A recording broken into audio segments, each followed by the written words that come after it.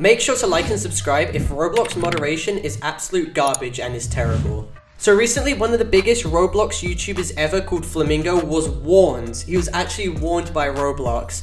And if this isn't a blatant example of trash Roblox moderation, then I don't know what is. He basically tweeted recently on his Twitter account a screenshot of him getting a warning from Roblox for the reason dating and romantic content. And all he said was, "I love da baby." That is all he said in order to get this warning. And as you can see, the warning was very recent as well, from March.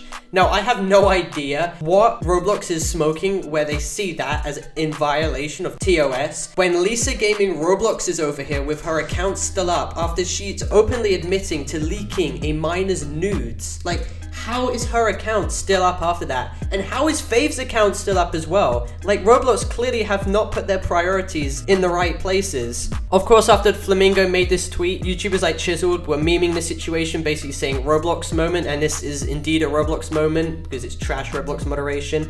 And this reminds me of the situation about 2 months ago where Creekcraft also got warned for literally putting a Twitter link in one of his groups and literally putting his star code there. He's literally star creator, but apparently he got warned for putting his star creator code there.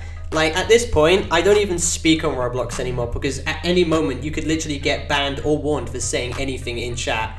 Anyway, thank you guys for watching this short video. I'll make sure to have a longer video out soon about a funny situation between a Roblox Robux scammer who basically was trying to expose Flamingo. But yeah, see you guys in the next video. Goodbye.